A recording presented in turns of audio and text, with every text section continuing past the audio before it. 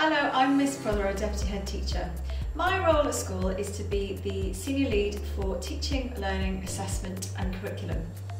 Now what that means is I oversee all aspects of the school curriculum, including timetable, and then linked to that student assessment. As a school, we prioritise breadth and depth in our curriculum that we teach here. We ensure that all children have access to all lessons and that no aspect of the curriculum is reduced for any child. That means that when your child joins us in Year 7, they will be able to study over 22 different subjects in their Key Stage 3 years. It's really important to understand that lots of schools have had to cut curriculum areas over the last couple of years, particularly with the changes in data points for Key Stage 4, but we haven't done that. We've prioritised breadth, we've prioritised creativity, and we've prioritised enjoyment in every subject for every child at school. Curriculum at secondary school is very different to when your child is at primary. As a parent myself, having a child in a primary school, it's very much topic-led, and I think it can be quite daunting when children join us in secondary school for parents to understand exactly what they're learning. This academic year, we spent a lot of time developing what we're calling learning journeys. Now the learning journeys are essentially a roadmap for every lesson in every subject of what's being taught in that topic across that term. Now that might be a 6-week period, it might be a 10-week period, but essentially you can see how learning is developing in every single subject for your son or daughter whilst they're with us at school. Learning journeys can be found at the front of all books, but they can also be found published on our school website. It's a way for you to engage with your child at home and to open up that conversation of what have you been learning today, because again, we know that they don't often tell you. So we're hoping that the learning journey system will enable you to understand what your child has been studying at school and to help them articulate what they've learned today. It's really important for us as a school to understand your child, particularly as we've had huge lockdowns and swathes of learning lost over the pandemic.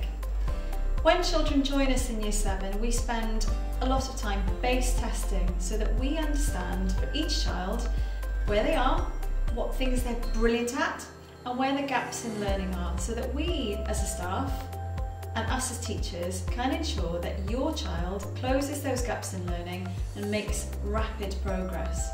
Every primary school is different, and I think that's something to be celebrated, but that does mean that when students join us in Year 7, their starting points on different topics or areas within a topic may be different depending on what they've learned.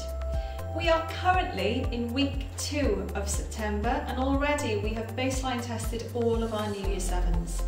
We can tell you where their gaps are, we can tell you their predicted GCSE grades, which sounds crazy when you're talking to parents of Year 7s, but we can also tell you their reading age, comprehension age, phonics understanding, mathematics ability, and that really helps us as a staff to really plan for the needs of each child in school and make our curriculum reflective. Reading and phonics are incredibly important in all aspects of our school curriculum. One of the things we test for when students come into Year 7 is whether there are gaps in phonics. And we're not talking kind of basic phonics, we're talking the more complicated phonics, so Stage 4, Stage 5. Often students can decode words but struggle with phonetic code if they've passed their phonics test in Year 1 but haven't really developed that skill in the upper end of primary school. Starting from this year, we are really starting to reteach some of those phonetical skills for the students that need that teaching. That isn't necessarily if they're a child with special needs, it could be that they missed out on that teaching or they didn't quite get it under their belts, but actually we know that phonics coding can make a huge difference to children as they get older. Reading is incredibly important. As students progress through secondary school, we still expect them to develop their reading skills. An indication of this is at GCSE. GCSE papers prior to kind of 2012 were kind of age appropriate for 10 years and 6 months, age 11. So anybody in Year 7 would have been able to read a GCSE paper. However, that has changed. So 2 years ago, the geography paper had a reading age of 16.6. The history paper had a reading age of 15.2, which demonstrates how difficult the language has changed in that time frame. We will constantly develop reading through the course of secondary school, and it's certainly not an English department initiative. It's something that we prioritise for all children across the school, and if we know that there are gaps in reading or gaps in phonics or comprehension, we will work with your child to make sure that those gaps are closed, because reading affects every single subject in school. If students can't understand the question in a maths exam at GCSE, they may be able to do the mathematics, but if they can't read the question correctly, they won't be able to answer it. So it's a really important thing for us to work on and to continue improving throughout your child's journey at school. When your son or daughter reaches year 9, we begin the options process with them. And the options process is a really exciting time. They get to think about what kinds of courses they'd like to study at Key Stage 4, whether they are vocational courses such as a VCET or a BTEC, or a more traditional GCSE qualification. We ensure that the offer at Key Stage 4 for that year group is broad and balanced, but also relevant to them. Every single year we run the GCSE programme, we ensure that the offer changes depending on the cohort. So for example, we've had years where we've run health and social care, years where we haven't run health and social care but we've run photography. We may have a couple of children that are really interested in studying classical civilization or Greek mythology or all sorts of things, but we tailor the courses to them. We ask them at the start of the options process what kinds of courses they want to study and how that fits in with their Super North Star, their future career aspirations.